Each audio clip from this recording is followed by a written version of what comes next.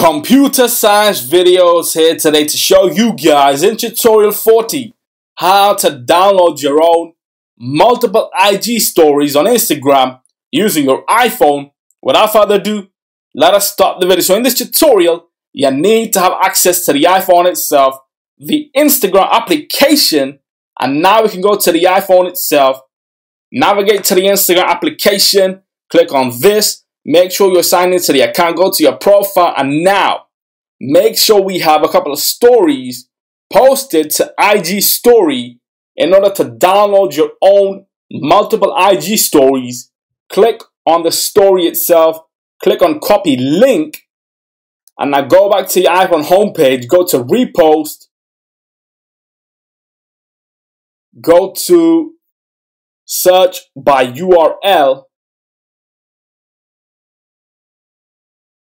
If it says error, go back.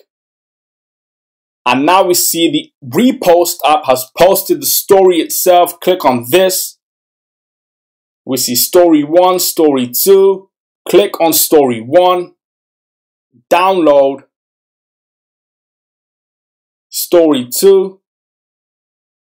Download again. Go back, close. Go to your iPhone homepage.